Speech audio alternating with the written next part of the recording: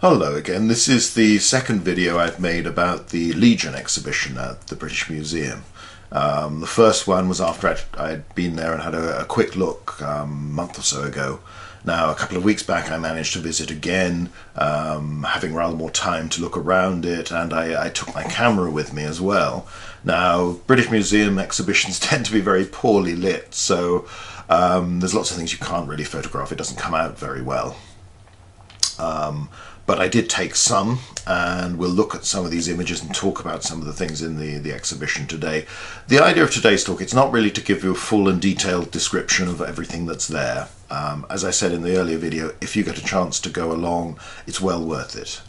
For someone like myself, it meant seeing lots of things that I've seen in photographs over the years, but I've not seen in the flesh, as it were. This is to give you an idea of some of the stuff that's there. We'll look particularly at some of the tombstones and inscriptions because they do photograph rather well, but also they tell us interesting things about the Roman army, about Roman soldiers. I suspect at some point in the future I'll do one or more videos looking at Roman military inscriptions, tombstones, sculpture, this sort of thing, because we get so much evidence from that. And while I'm not an epigrapher by sort of training, by profession, if you work on the Roman army, you have to look at a lot of this sort of stuff. And it's quite interesting if you can develop, if you get to know a few formulaic phrases, and you've got even a smattering of Latin, schoolboy stuff, you can actually read many of these things, which makes a museum visit all the more interesting if if they're present. So what I've done today is I've put together some, mostly it's pictures from the British Museum exhibition. In some cases I've actually taken pictures where I've taken the same object in its normal position in the museum, but Colchester or at Kalkriese and Halton and places like that, Mainz, Cologne, so that I've used my photograph from there because it's a bit better than the one I was able to take in the British Museum exhibition. I've also added a few others for comparison where I've thought something was interesting that aren't on display in the British Museum. So I'll try and mention those as I go along, but sometimes there'll be the odd thing that you won't see if you go and see Legion in the BM. But as I said before, it's well worth a look. There's some very good stuff there. There's the earlier video I did about it. If you go into the playlist as well of other videos where I appear on YouTube, there's one that was done, we did with Barbara Burley from Vindlanda and Guy de la Bedouere and myself did a talk about Vindlanda in the context of the exhibition, in the context of what we know about the Roman army. That's, again, they've each got their own perspectives on that, so it adds to the whole impression of the sort of thing I'd be telling you, but there's far more to it than that. So let's have a look, and we'll start with this tombstone. Again, there's lots of tombstones of Quintus Petilius Secundus. He's from the 15th Legion, Primigenia.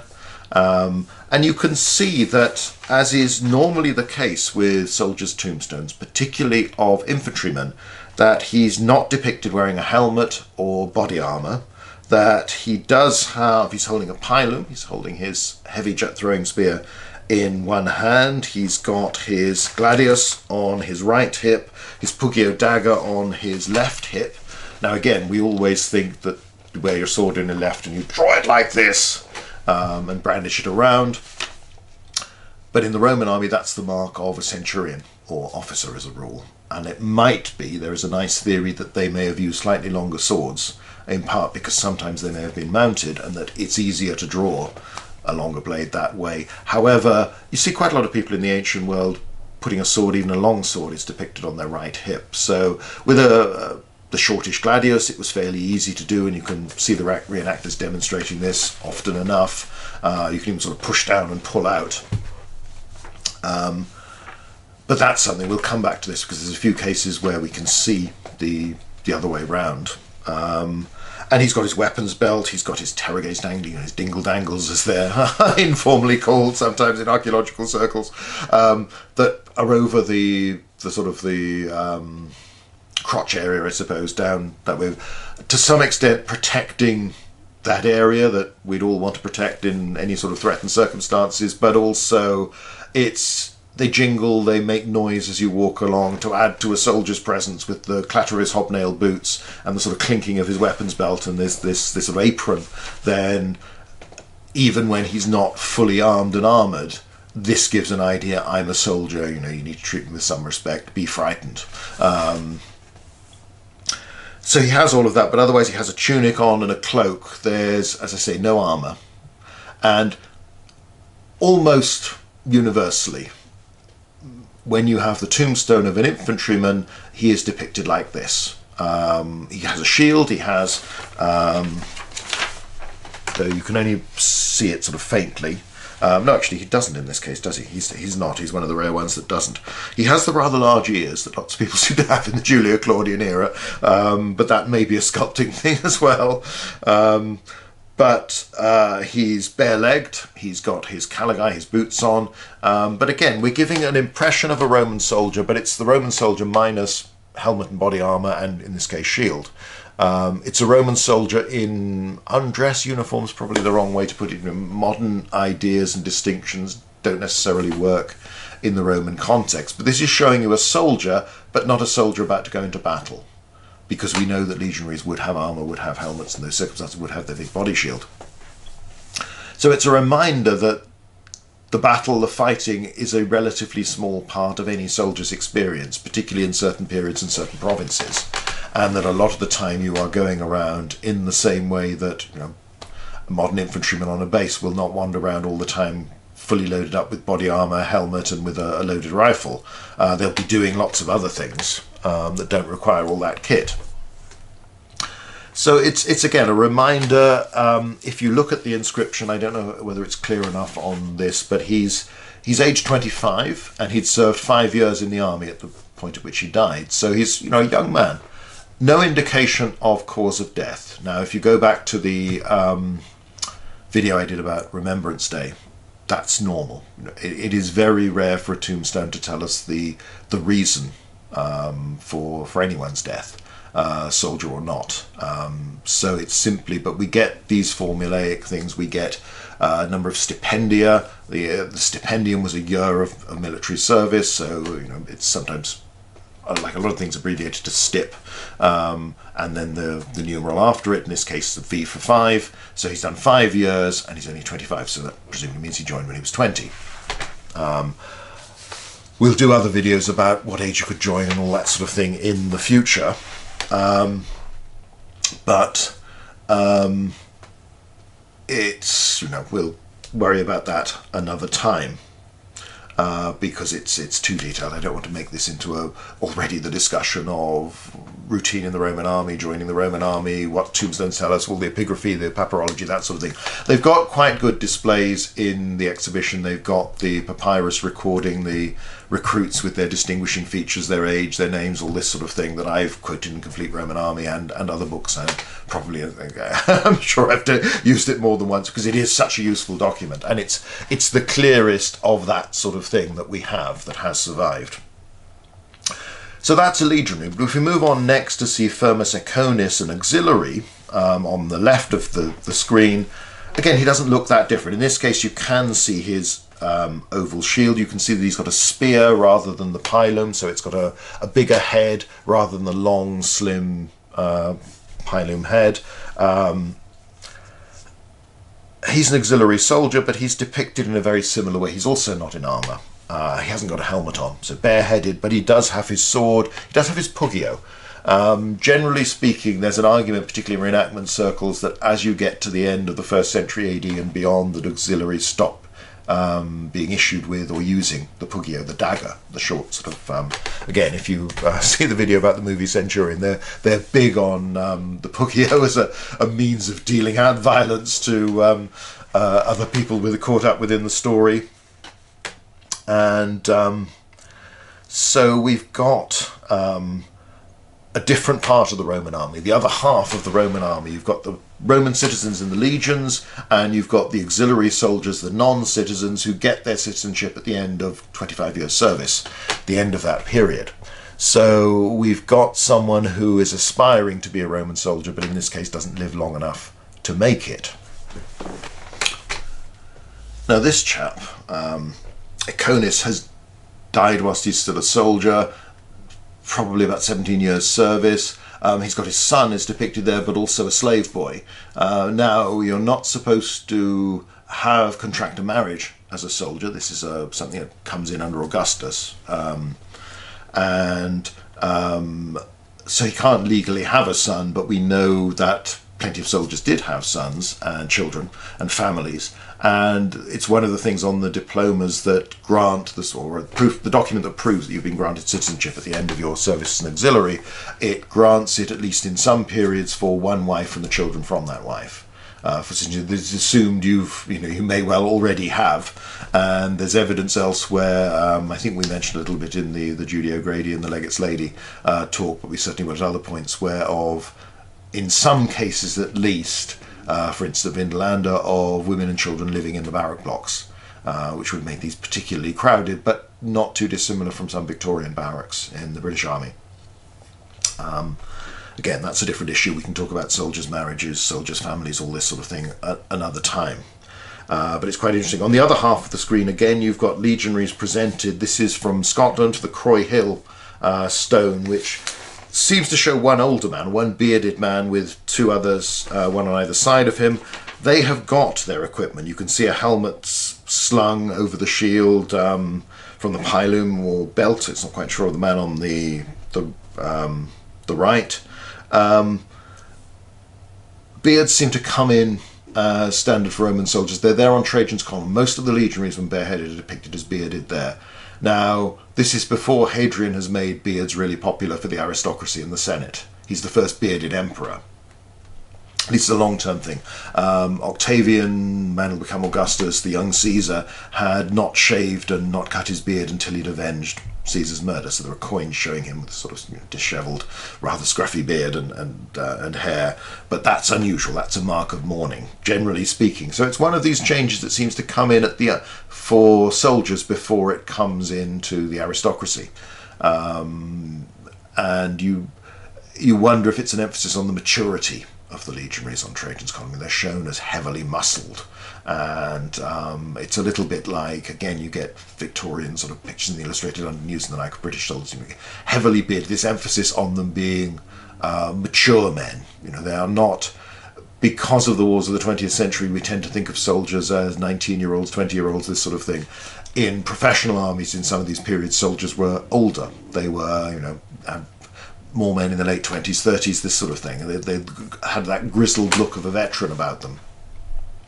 And the Romans seem to have developed that. And of course, when you are going into the army for 25 years, a significant proportion of your soldiers will not be young anymore. And the Roman attitudes to the various stages of life are slightly different to ours anyway. But there's that emphasis. We don't know, there's no inscription to know who these chaps are. But you can see very clearly the pilum that they're carrying and how that broadens out. So here you're getting a sense, you can't see their armour too clearly because they've got cloaks draped over the top, possibly some covering over the armour as well. So we're not quite certain, is this supposed to be segmented armour, is it mail? It's not quite clear. This is giving us, again, an image of the legionaries. You can see the rectangular shields, the scutum they carry, instead of the oval shield of Econis, the auxiliary. Now, one of the next one we're going to look at is less spectacular. It's an inscription, it's still a tombstone, but it doesn't have the sculpted relief above the top. And I've put this in because it's to a chap called Nectulius, who is son of Vindex. He's aged 29 and he's had 9 years service. Brigantian, so that's from the tribe of northern Britain, of the Brigantes, that tribe, perhaps a confederation of tribes, that's serving in the Roman army, serving as an auxiliary, because he's not a citizen, but he's actually serving in a cohort of Thracians, at least nominally, cohorts 2 Thracum. Again, I talked about this a little bit in the Pontius Pilate video, and we'll do it more when we get to talk more about different bits of the Roman army, but auxiliary units are raised and given a name that often has an ethnic element to it. They are a cohort of Thracians, they are a cohort of Spaniards, or of Vascones, Basques, of Syrians, of Gauls, whatever it might be. However, unless the unit stays fairly close to its place of origin, its original recruiting ground, there doesn't seem to be any conscious effort to keep on recruiting people from that ethnic group. So units will move all over the empire, and they will tend to draw recruits from the most easily available, the readiest local source. So here we've got somebody from Northern Britain who's serving in Britain, he's found in Scotland, and it's Antonine, so it's middle of the 2nd century AD in date. So it gives you an idea of how the army is mixed up. And of course you've always got those peculiarities where people end up in units that they just happen to have joined the army. Maybe they're running away from something, maybe they're just trying to get a better life, or whatever it might be, or they're starving and they've joined an army, and they're in a unit that's not necessarily they've got any connection with the region or whatever. I put this in particular, I mean, it's interesting because of all of those things, but because of the name Vindex, Vindicis, you can see there on the inscription that I've slightly outlined, and it was from this inscription that I took the name of Vindex for Ferox's sidekick in my Vinlander novels, who is a Brigantian, or Texta Verde, one of these tribal groups that are probably Brigantian, but it's not entirely clear. We don't entirely understand the relationship between the different groups that are named, and probably the Romans didn't understand it too well, but the individuals themselves would have done. So I always imagined that my Vindex is the father of this chap, so that his son goes into the Roman army later on, and it's a good name as well. But it was nice. Here I had somebody who was a Brigantian, so Ferox's name is a real name, though it features in the Vinlander tablets. It's not a centurion there. I just liked it because it means fierce. But Vindex's name came from this. So it was nice to see the inscription, because I'd read it often enough, but I'd never actually seen the real thing. So that was one of those nice moments while I was going around. Next, we've got, again, another tombstone, though in this case the inscription that would have been at the base is missing. So we don't know who this man was. And again, a soldier depicted. In this case, he's not holding a pilum or a spear or anything like that. He's still got the gladius and looks like the pugio there, though you can argue as to what's actually poking out above his arm, but that seems most likely to me that it's the hilt of the pugio. So again, swords on the right side, so this is someone who's not a centurion or not of a higher rank, but he's holding a writing tablet. And on the other side of the screen we've got one of the Vinlander writing tablets. This is the famous birthday invitation from Clodia Severa to Sulpicia Lepidina, so the wife of the garrison commander at Coria, probably Corbridge, to Sulpicia Lepidina, the wife of the garrison commander of Vinlander, for a birthday party on the 11th of September, but it doesn't say which year, because of course if you're inviting someone to a birthday party you don't have to put in the detail, well, I'd like you to come in 3 years' time or something like that. They knew when this was, so it's dated for convenience rather than for the aid of scholars. I put it in the Vinlander stories in AD 98, but it's round about that time, probably. I suspect the balance of probability now is, judging from the excavation, it's more likely to be nearer 100 or in the next couple of years after that, but there was enough wriggle room for me to put it in 98 because that was more useful for the novel. The Roman army is very much a bureaucratic army. It runs on paperwork, whether it's actually written on papyrus or wooden writing tablets or ostraca, bits of broken pottery that are reused, and there are lots of documents. We've talked about some of them already. I mean, if you look at the talk on raids, you've got the Patuca amphora with that marvellous account of an attack on a Roman outpost. So this is an army that's very bureaucratic, that tracks everybody all the way through their military career, and it tracks mules and horses as well. We've got documents from Joria Ropus recording horses being approved by the vet and allocated to individual soldiers. Same with mules. We've got that papyrus I've already mentioned that they have in the exhibition, but I again couldn't photograph in any way that would be useful to show, of recruits and going through the process. We've got different aspects of that. The question mark when Pliny the Younger finds that several slaves have enlisted in the army, which they're not allowed to do legally, and tries to work out, well, who's responsible? Have they volunteered themselves, therefore they're guilty? Have they been put forward as replacements by somebody else, in which case that person's guilty, having been put up by the community. It's you know, who's responsible, but the slaves are not allowed to join the army, and it's a question of who gets punished for this.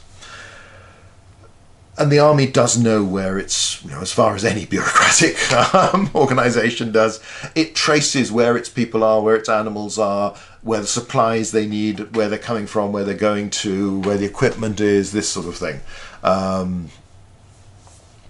So it's an important part of understanding things, and sometimes modern scholars can be a little bit too pessimistic as to how efficient the Romans are, partly because they're academics, they've never had to organise anything in their lives. But the army, you know, it is reasonably efficient. It gets people to where they need to be and gets them fed and supplied most of the time. That's true on campaign, it's also true in peacetime. I'm sure there are anomalies and mistakes and all of these things, but nevertheless, this is a functioning bureaucracy. And you know, every base has its Principia, its headquarters building with all these sort of offices around it and storerooms where a lot of this is being recorded. It's also recording pay. It's recording the rights that people achieve through rank, through their service. You know, you've got medical records elsewhere of people being honourably discharged for medical reasons. So it's, you know, the army is looking after people because these soldiers, they've invested money in them, and they need the army to be efficient. They need the army to be under control. But anyway, these are all things we can explore in other videos at other times. Let's have a look now at two tombstones of standard bearers, which are rather nice because these are comparatively rare. Now, on the one hand, obviously, because there are fewer standard bearers than there are ordinary soldiers, obviously enough, but also, on the other hand, you'd expect in some ways them to be more heavily represented in the archaeological record because they're earning more pay, therefore they've got more money to invest in these spectacular tombstones or to leave for their heirs to invest in spectacular tombstones. On the other hand, if being a standard bearer is a stepping stone in your career, it's only if you die while you're actually in that post that you're going to be commemorated in that way, rather than it might be mentioned, but you're not going to be depicted as the standard bearer all through your life. So, you know, there are a few of them out there, but they are relatively few. Let's look at the man on the left. Is the signifer Pinteus Pedilicio from Cohors 5th Astorum, so, you know, from the Iberian Peninsula. The cohort was originally what it is by this time is another matter, but it's an auxiliary cohort, not a legion. 30 years old, served for 7 years. And you can see the signum standard he's holding in his right hand. We haven't worked out, you get these patterns of discs and other symbols on the standards. We don't have enough of them to work out what it means, whether there was some pattern that would tell you, was this the standard of a particular century within the cohort, and the number of discs or whatever would explain which one it was, or is it some other system, or is there more than one system going on? Clearly the standards are important. They're the focus of a lot of regimental ritual, of sort of corporate identity, of their the sense of building up the esprit de corps of these units, and it's obviously a disgrace when you lose them, and there are cases of, you know, heroic sacrifice by standard bearers to save them, this sort of thing, in the same way you get with the, you know, the colours of more 18th, early 19th century armies, the, you know, the eagles of Napoleon's army, this sort of thing. These become important symbols, but we don't quite know how it all works. Now notice he's got his gladius on his left hip and a Poggio dagger on his right. Again, there aren't quite enough of them to know if that's normal, but that's normally the mark. It's certainly, it's always the case for centurions, but standard bearers, not quite so clear. The signifer is one of the three principales, the sort of three, using expressions like warrant officers or non-commissioned officers, in a Roman context brings in all sorts of associations that don't necessarily work. So the three senior subordinates within a century, whether it's a century in a legionary cohort or an auxiliary cohort. Signifer, we're told, though again only in one source, has particular responsibility for finances and is keeping the records of the men's pay and the sort of treasury of the unit. One thing we're not quite sure about is whether you always keep the signum standard with the century of men it represents. It rather depends on what battle formations were like and parade formations. Trajan's column will show you mass standards, and Josephus and others talk about the mass standards preceding the column of a legion on the march. So that means they're not actually with the people that were there right at the front of the whole formation. And I speculated, you can't quite see it, it's one of those pictures, I wish I had the original, but because I'm trying to scan from the complete Roman army. It was a very nice drawing of a sort of battle scene done for me by a chap called Peter Inca, an archaeologist, and I suggested, and we sort of played around with some ideas, because he turned this into something much better than my sketches that I gave, that in battle you might actually have grouped the signa standards of a cohort all in one place to mark the centre of the unit. So that's the position everybody rallies on, rather than have one with each of the 6 centuries wherever they are in the line. But we don't know enough about battle formations to know whether that's right or not. This is speculation. Frequently, Caesar and other ancient sources will use the word signa, which literally means standards, to represent the positions of units. So it's where they're deployed. The standards were too closely grouped together. The standards were on this ridge, or whatever it might be. Or I saw the standards, which means I'm seeing the formations of such and such a legion, such and such an army. So they do come to symbolize the position of the whole unit. So are they, as I say, concentrated in one place to mark out this is where, in this case, cohorts 5th Astorum is positioned on the battlefield, or which numbered cohort of a legion might be.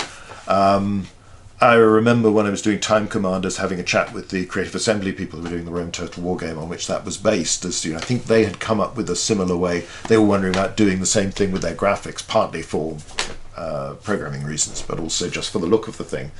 So that's an idea to put out there, but it's the sort of thing that you can speculate on with the Roman army, but it's so hard to prove because nobody tells us, and there aren't representations of it that would make it clear.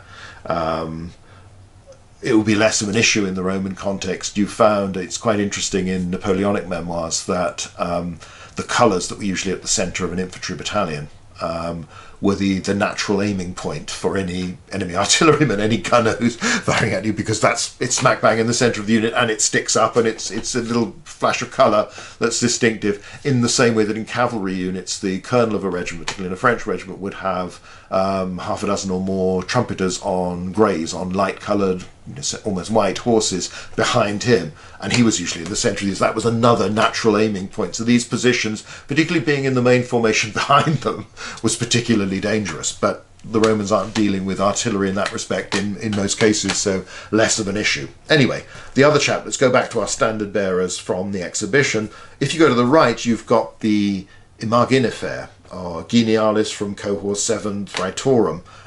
So he's another auxiliary, and he's got the imago, the image of the emperor or a member of the imperial family. There's one in the exhibition. They might well be the case of probably of Galba. In the army of the empire, you're being reminded of whose soldiers you are. You take an oath of allegiance to the emperor, as well as the Senatus Populesque Romanorum, and to obey the emperor. And you're celebrating, judging from the Jura Europus calendar, that's probably military festivals associated with the imperial house, but also with distinguished emperors and their families from the past. They still seem to be celebrating Germanicus' birthday, more than 200 years after the man died, and he was never emperor, which is quite interesting, and again something we can talk about another day. So that's interesting. This is probably the best tombstone of an Imaginifer. I'm pretty sure the lower part is partly restored, and the legs, because I think that used to be missing as far as I remember, but maybe my memory's playing me false. But the inscription was there. This is someone, he's 35 years old and has served 13 years. So again, slightly older, 22 when he's joining the army. That's it shows the range at which, you weren't necessarily all bright young 18-year-olds. Some were older when they enlisted. Notice again, he's got Gladius on his right hip, Pugio on his left. So he's like an ordinary soldier. So the signifer is unusual in that respect. They've both got animal skins on. It's harder to see in the signifer, but again, you can see it on Trajan's column and elsewhere. This marking out, and it's presumably it's partly because it looks cool. and armies like that, and it marks out your standard bearers as distinctive. But also there may perhaps be some older totemic element to it, given that you're choosing, animal figures of your original standards. Apart from the eagle, you had a bull and other ones in the Legion of the Republic. So it's part of that, but it also, and you can see it on the reenactors, it looks good. It is impressive, it is distinctive, and it also helps to mark out the standard bearer as someone who probably is going to struggle to defend himself and fight properly, so needs to be protected because he's carrying these important things. Which again is another idea that they may have been grouped together in the centre of the line, but with a front rank of chosen legionaries to make sure that everything's safe and you don't lose the standards unless you can possibly avoid it. Though again, defeats happen and standards do get captured by the enemy. So these two are interesting because again they're showing the standard bearers, this part of the army. With the Imagines, the images of the emperor, it's a sign of rebellion. You get it, Tacitus talks about this in the histories, where if you're declaring for another emperor, you pull down or smash the Imagines of the current one, that are kept with the other standards in the Principia, in this shrine of the standards, in the headquarters building at the centre of every base. This is where your standards are positioned until they're required for when the unit goes out. We don't quite know the rules for when a unit takes the standard with it. I mean, you also have the vexilla, the flags. So vexillatio is the name for a detachment of troops that could number a handful of men to 1,000 or more. And again, it's a sort of facetious comment you make at conferences. People wonder if there's only 3 of you in a detachment, does one of you carry a flag or something like that? Presumably not, but again, the rules for when the Legion's eagle would be taken out of its base, let alone when there's the standards of a cohort. Hard to know. There might have been operations, even ones involving fighting, where it was considered these were too valuable to risk or too cumbersome. You have that comment about the Praetorian standards being so heavily ornamented and the Praetorians so poorly trained that they ask an emperor to can they put them on carts because they're just too heavy to carry. But again, think of the prominence they have on Trajan's column, these the serried standards that precede any Roman army on the march. Think also of those occasions where a Roman emperor or commander or governor confronts leaders of another people. They do it on a podium, seated on the curule chair, the magistrate's chair, and behind them parade, first of all, the standards and the trumpeters, but then more widely the army. So it's a big part of the army's self-presentation. It's sort of the symbolism, the army is here, we mean business. So it's interesting to see those. You've got on this next, I've just put a few pictures in again, you'll get the indication of, because of the poor lighting, how difficult it is to take thing.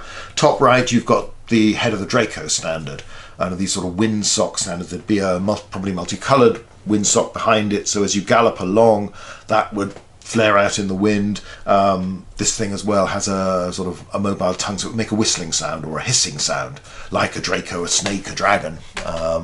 This is a standard that the Romans copy, as they do with so many military things, from tribes on the Danube, like the Sarmatians and others. The Dacians seem to use them, and the Romans think, oh, that looks good, let's have those. To the left, you've got the way they've shown a Roman saddle, or parts of it, and the horse harness and the decorations around it. We'll talk a lot more about cavalry another day, because that's an interesting subject, and it'll probably require more than one talk. There's a lot to say, and they're not always as well understood as to how the Romans use these, because we tend to focus so much on the legionary, who's always perceived as a foot soldier, and who mostly is, but there are some legionary cavalry as well, in small numbers. Below you've got the Jura Europus cataphract armour, the horse armour. Again, the photographs are not good because I couldn't hold my camera steady enough. I was just getting excited and wobbling for the very slow exposure rate, even on a digital camera you needed. Probably I would have been better off using the phone, but when you look at this cataphract armour, you can see how solid it is. The scales are big chunks of metal. They will offer quite serious protection, but also the weight that means that you're putting on this horse is pretty significant. So again, it emphasised that the cataphracts Clibanarii are not going to be rushing around the battlefield. They're probably troops that aren't going to go much above a trot most of the time. But it doesn't matter, that helps them to keep formation. And it is with an armoured rider as well, carrying a long Contos lance, that sort of thing, coming at you. And the horse's head will be decorated as well, so it's shiny, it's a big thing bearing down on you, particularly as it's coming not just as one, but a whole group of the whole formation. But again, we'll talk about cataphracts and their role in the Roman army. I've done that one video, a little bit about it, in connection with the Roman Persia Eagle and the Lion book, but there's a lot more to say. There's quite a lot about aspects of how the Roman army works that are worth discussing and we'll get to in the future. Now, here's the Jura Europus scutum. Now, I showed this in the earlier video, and somebody asked on one of the comments about what's the back look like. So I've put in again, it's not the best of photographs. This is slightly blurred, but it shows you that the back in this case is plain. You have got the hand grip in place. There was obviously no boss fitted to the shield as it was found, but the place for where one could be, and they've got that famous one dredged out of the Tyne. That's heavily ornate next to it, so you get an idea of the size. And this is the one that the reenactors have based all their reconstructions on in terms of dimensions and so on. Not in the design. I don't know whether I've ever seen anybody who's actually painted up this shield pattern, though. I'm probably wrong. The back is plain. The oval shields that were found in Jura Europus have decorated coloured backs as well. We don't quite know why this one is plain, whether there was a bit missing, whether there was something that would have been stuck onto it. Just to go through, but so again, apologies that it's blurred, but that's the best I could do to show the rear of it. But that's I think why we never see pictures of the rear of it, is because there's nothing really to see. It's dimensions wise, it's 102 centimeters, 3'3", from top to bottom. It's, in terms of the whole length, 83 centimeters, 2'9" wide, but because it's curved, if you measure at the chords, so sort of straight line at the back, then that is 66 centimeters across. So that gives you the dimensions. Reconstructions based as closely as possible on it came out at a weight of 12 pounds, 5.5 kilograms. We have a shield from Egypt, the Fayum shield, that is oval, and was discovered in during the Second World War, actually, or published by a German archaeologist, and you have to wonder what he was up to in Egypt at the time when you've got the campaign on the Western Desert, but let's not talk about that. This is oval shield that's semi-cylindrical, so it's curved like this. That is either Roman. It was originally identified as Celtic, but the odds are it's probably that of a Roman legion. Though it has a wooden boss, which is interesting. It's something we don't, obviously, again, if you don't find the whole shield, you're not going to find. It's taller because of the curved tops and side. It's bigger than the Jura Europus scutum. The Jura Europus one is almost if you lopped off the sort of curvy bits on the top and the bottom and then straightened the sides.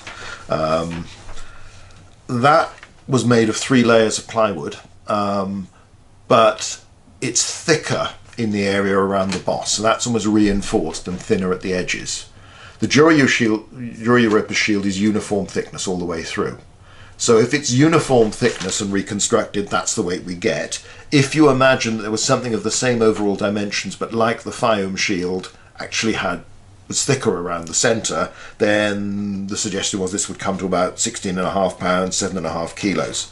The Qasir al-Harit, this Fayum shield, that weighed in at 22 pounds, 10 kilograms. So it's a really hefty piece of kit to be held with just your fist, just the horizontal hand grip that it's got. But on the other hand, if you punch someone with that, they're going to feel it. All of those weights are significant, particularly at some point we'll look at hoplites and hoplite shields and their equipment and all that sort of stuff, and that's something I'm going to be writing about soon in my current book. There is a great emphasis on the weight and the cumbersomeness of hoplite panoply, but actually when you look at Roman equipment, that doesn't stand out as exceptional at all. On the other hand, the Romans are, for most of this time, professional soldiers who can be physically trained to do this sort of stuff, whereas your hoplite trains as much as he is able, depending on his lifestyle and his inclinations, and trains in the gymnasium, unless he's Spartan, of course, when things are different. But anyway, that's something for another day.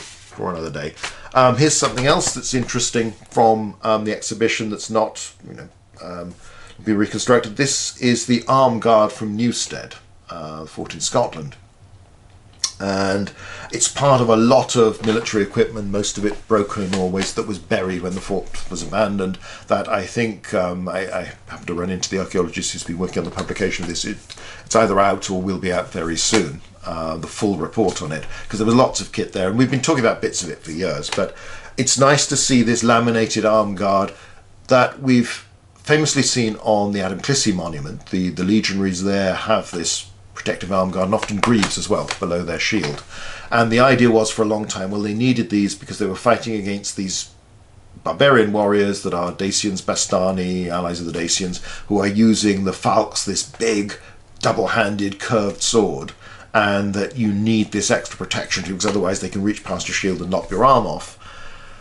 Maybe that's the origin. I don't think as yet there are any that date to earlier than the period of the Dacian Wars under Domitian. However, they're found in Britain, they're found elsewhere.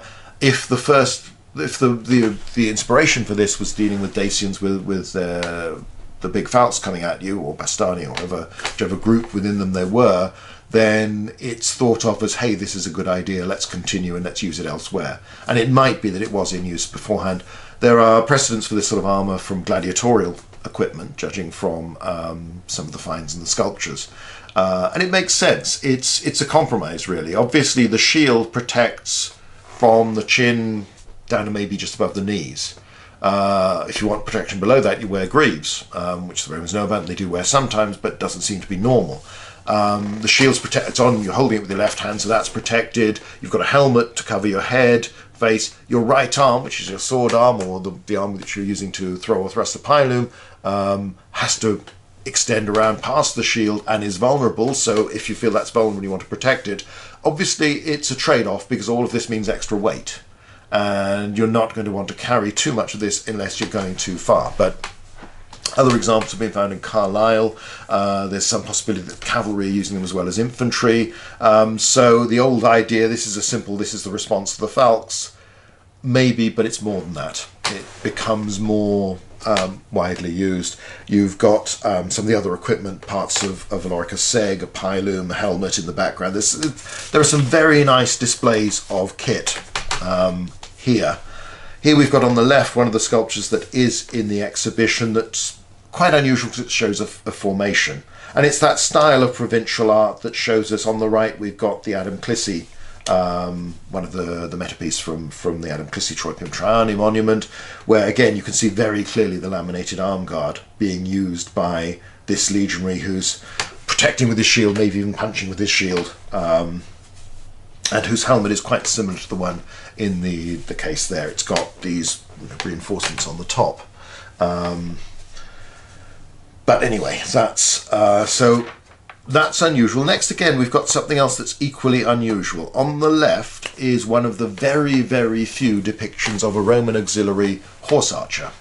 Now, we know that the Romans had plenty of horse archers, that they've copied them from the Parthians, like this sculpture, the terracotta sculpture that's on the right of the screen, and that the Romans use horse archers, but they're not depicted very often. And it's rather frustrating that this one's quite heavily eroded, so we can't quite see what sort of equipment he's got. It doesn't look as if he's wearing a helmet, and maybe he's depicted in undress, who knows. I mean, it also looks rather bizarrely as if his bow stave is on the left of the horse's head, but it's actually the cord of the bow, the bow string is partly on the right, partly on the left, so that if he actually let loose, it would twang into the horse's neck. But again, it's provincial art. You know, these military tombstones, they are not the highest expressions of Roman sculpture and Roman artwork, any more than the Adam Clissie monument, any more than that from France, that depiction of troops in formation.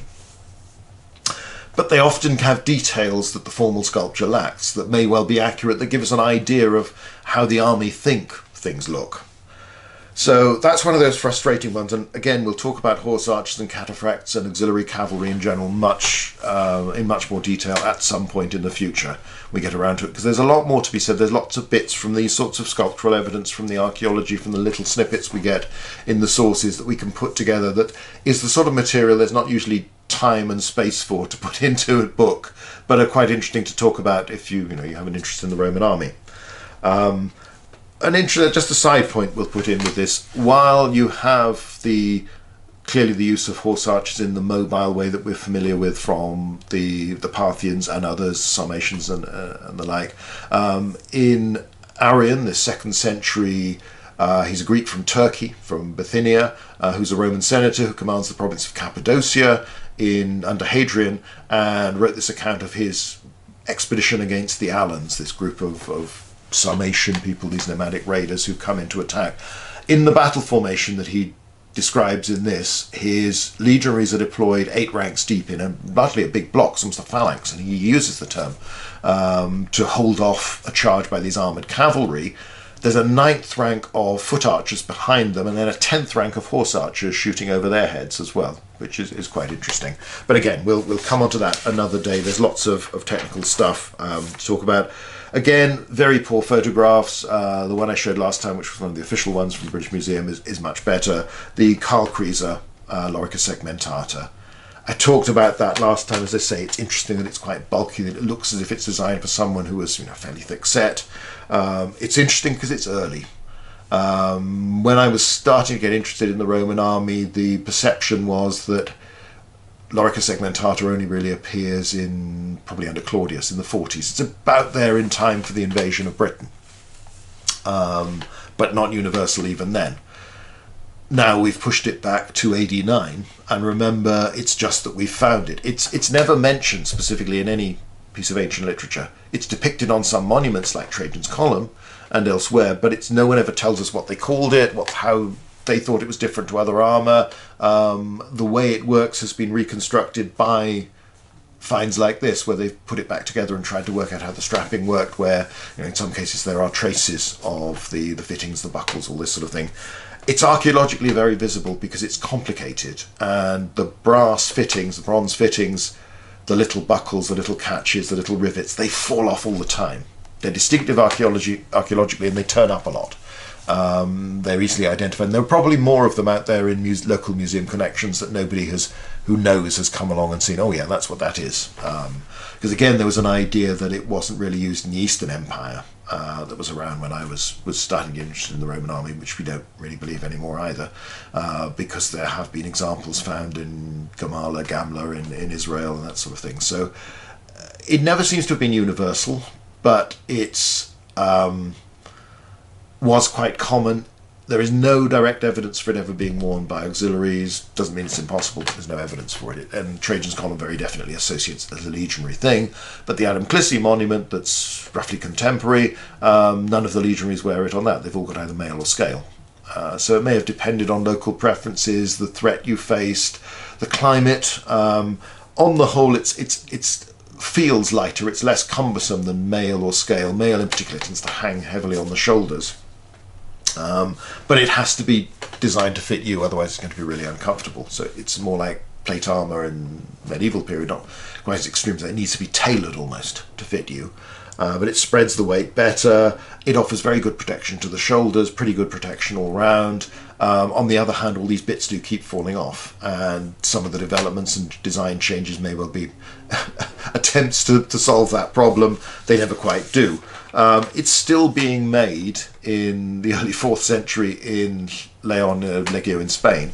Not very well, is the comment of the archaeologists who excavated. They're making it badly and storing it for it to be discovered by archaeologists. But on the whole, it drops out of use early in the 3rd century everywhere else. But again, you have this find suddenly that tells you, well, this stuff is still around earlier. In the same way this has told us it's around earlier, it's there in AD 9. The implication is that if it's there in AD 9, it isn't invented in AD 9, that it's been around for some time. So is it an innovation where, as part of Augustus's army reforms, they've thought, well, what's actually the best way to do this? In the same way they're standardizing how you lay out camps. Everything becomes much more regular under Augustus than it had been before. It's sort of taking the best practice and putting it all into a standard. Okay, this is what we're going to do, and this is what we're going to do everywhere. But it's hard to say because we just don't know. So it's not absolutely impossible that a form of this segmented armour has been around in Caesar's day, because Caesar doesn't tell us that his men wear armour at all. It just assumes we know. Or it might be, as I say, something that comes from the triumviral period, the civil wars after Caesar, where somebody's thinking, well, you know, we can't can we make better armour than mail? Or is it Augustus? We've got a bit more time to settle the army down. What could we do? How can we make the army as efficient, as well equipped, as impressively clad as possible? Because another advantage, you can polish this stuff up. It's shinier and brighter, and it's better for impressing women in that sense. In that sense of making a soldier feel that he's special, that he's 10 feet tall and built like Hercules. In the same way that if you look back to 18th, 19th century uniform, all the scarlets, the blues, the buttons, the decoration, the epaulets, all this thing is to make you feel big and important and impressive. That's an element in military uniform as well as the practical aspect of it, even with armour. So all of that ties into it. But again, we can talk about armour and equipment and fighting on other days. Slightly grimmer image next.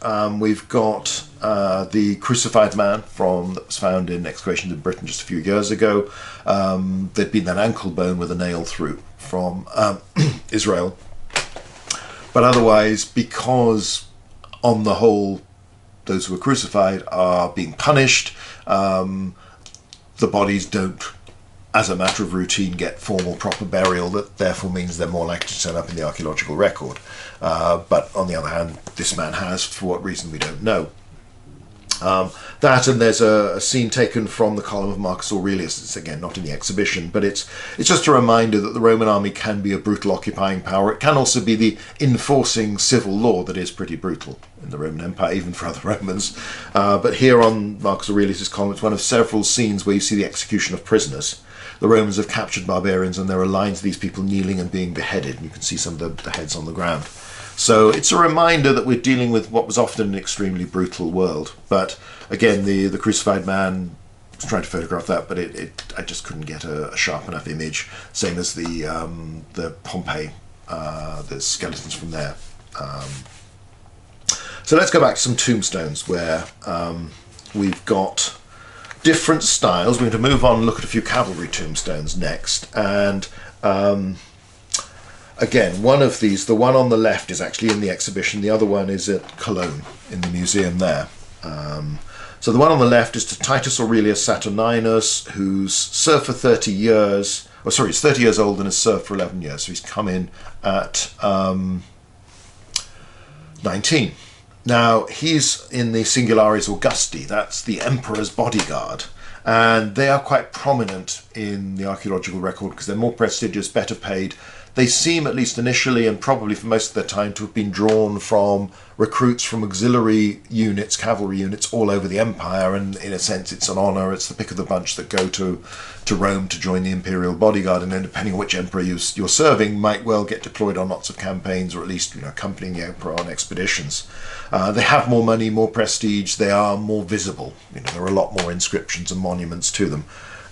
What you've got is the man feasting on a couch at the top of the screen. It's slightly cut off there, and then there's a horse being exercised on a lead rope, a long rein rather, at the bottom by the man's servant, probably. Quite a lot of cavalry tombstones mention or depict servants, slaves, that are owned either by the man himself or perhaps by more than one soldier.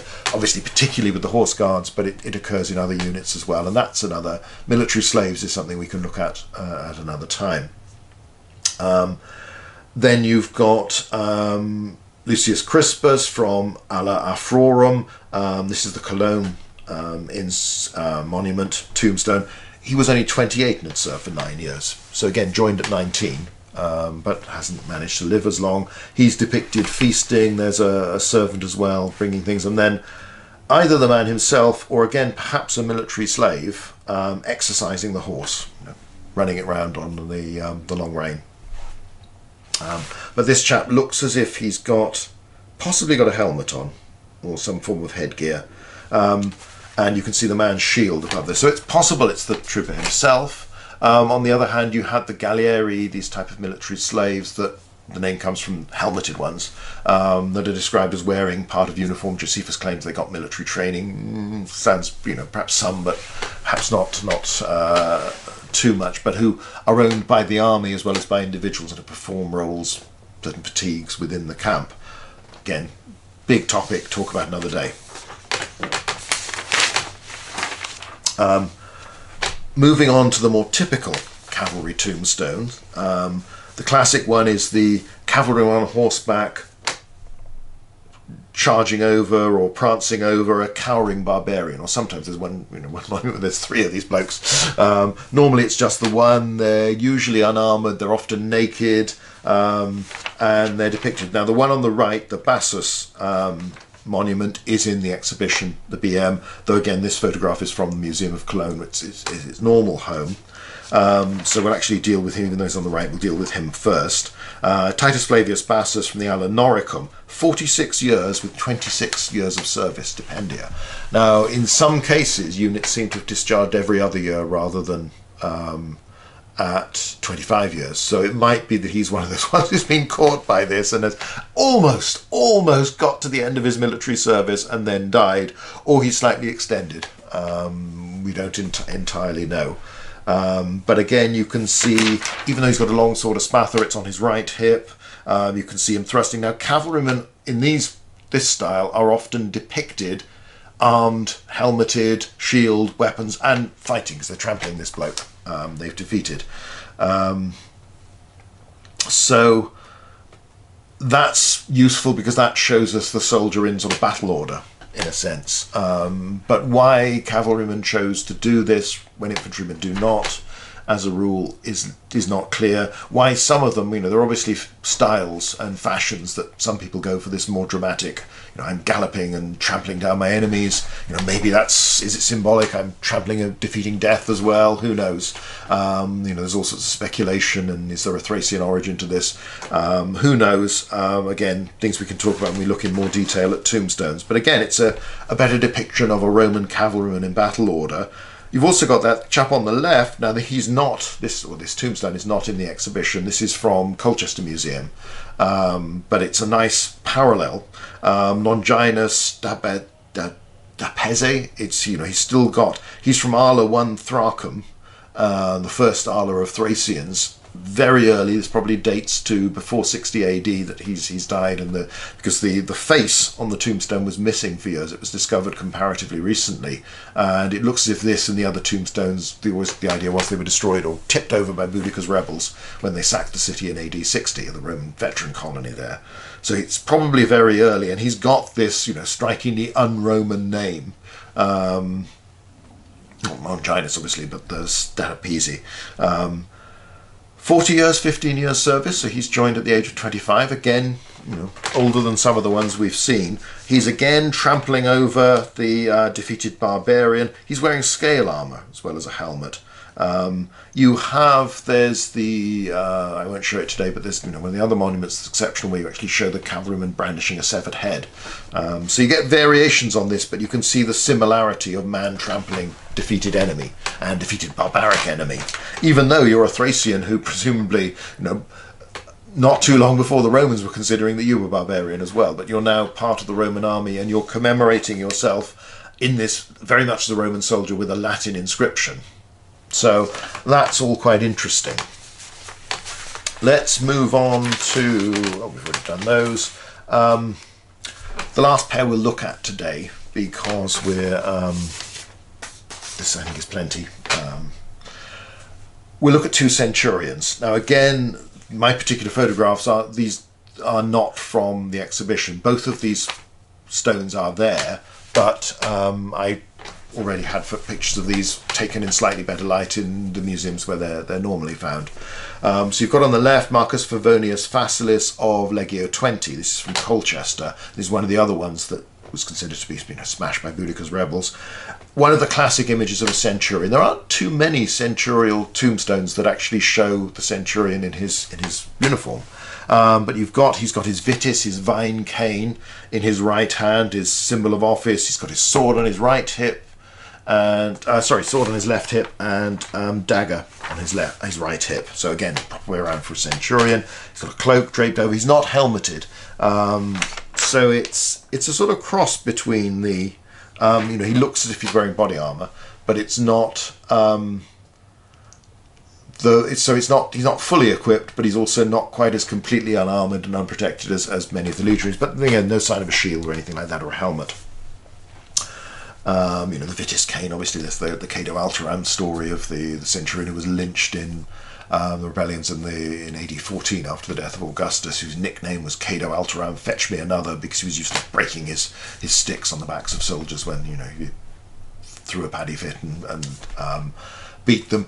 Again, a tradition of corporal punishment you've had in certain armies, the Prussians, the Russians at various times, not really part of the British tradition. Officers aren't supposed to strike men, and haven't at almost any time in British Army's history. But it's a Roman thing, at least some of the time. So the cane is a mark, it's something you can carry like a sergeant major stick today, a warrant officer stick that shows your rank. It can be used as an implement. It's not a battlefield weapon. It's largely, but it's still going to hurt someone if you hit them with a big stick. So he's interesting from that point of view. He's in Legio 20. It's not given him a title. I mean, it's Valeria Victrix later on, but that's one of the arguments that maybe you get those titles because of the defeat of Boudica, because they're partly present along with 14th Gemina, that become Martia Victrix as a result of that defeat of Boudica's rebels in 6061. Factless again, he's early, he's someone who's had time to die in the period from 43 when the Romans arrive in Colchester before 60, when Boudica destroys the city, though it's subsequently rebuilt. But again, we don't know how he died. It was presumably again, no indication, as with most tombstones. But the contrast is Marcus Caelius of Legio 18 on the right. Again, I've talked about him before in this one about monuments, where he died in the Varan War. So he's one of these people who's killed in AD 9 when 17, 18 and 19, these three legions, plus some auxiliaries, are destroyed by Arminius and a confederation of German tribes. He's depicted as a very good showing of his phalarai, his decorations on the harness over his breastplate. He's got the terragaze, the sort of the decorated kilt almost, apron above his tunic. He's got his freedmen either side of him who were with him when he died. He's also got his stick being displayed. His staff of office is there, but again unhelmeted, so you can see the face. So this is showing a senior centurion rather more than Facilis, but again, it's one of the few. So these are good monuments that give us an idea of the prestige, the status, the decorations, the show that these men could put on. So all in all, this is it's an interesting collection through this exhibition that gives us an idea of different aspects of the Roman army and its life. There's also some stuff about women and daily life and discharges and all this sort of thing, and the army's role that I'm not talking about. I thought I'd focus in the main on the monuments, the tombstones, the sculptures, and talk a bit about the inscriptions and a bit about the depictions of the men in question on them. So we'll come on to this, we'll look far more at this sort of evidence in the months, the years to come, when I get around to it and get the time, and when the fit takes me as to that particular theme, because a lot of evidence for the Roman army, how we understand how Romans looked, but also how we understand their careers, how promotion worked, length of service, terms of service, likelihood of reaching discharge and surviving your military service. So much of it comes from tombstones. But of course we have to remember that for all the soldiers that pass through the Roman army, we have a tiny, tiny fraction of monuments in number, even the well-preserved ones, and some are pretty fragmentary. There seem to be patches where certain auxiliaries at certain periods are more likely to commemorate themselves in this fashion, but it's so hard to know. There's a lot of people who are going to slip through the net because there will never be any record of them, so we know nothing about them, and there may be all sorts of peculiarities of dress, equipment, career patterns, that we go on what we've got and we try to build together a sort of composite picture from as many as possible. So anyway, so that was our look again at Legion at the British Museum.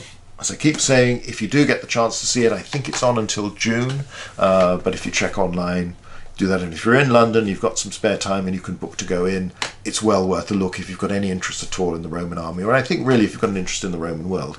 It's got some very interesting stuff there. It's pretty well presented, It's not full of spectacular gold. It's not one of those sorts of exhibitions. So if you're expecting archaeology as treasure, you're not really going to get it. But there's lots of interesting stuff, and the more you know, the more you'll benefit from it, because you will see things in little details and get to look up close at monuments that you may only have seen in pictures before. And sometimes you can see little details that don't necessarily stand out. So there we go, Legion at the British Museum. Highly recommended, and hopefully this has been interesting. It's allowed us to talk about aspects of how we look at the Roman army, the evidence we have, how we try to understand it, and that sense of this big institution that is there for so long is a major factor in the success of the Roman Empire, involves very large numbers of people that come through it and pass through the system at various times, is often the most visible sign of the Roman state for many people in the provinces. So the Roman army, for good and bad, it's trying to show how we go about understanding it, and the lots of things that we have learnt, that we think we do know, the lots of puzzles that still remain. So Legion at the British Museum, that's our second look, although if there's time I might pop in again. I probably won't do another video on that, because I think this is beyond going into great detail about every single item in there, which would be interesting, but I don't really think is appropriate for this sort of talk on YouTube. Hopefully I've given a sample, and I've given an idea of where what you see can lead you on to other things, can be compared to other things, and our broader sense of looking at the Roman army and looking at the ancient world.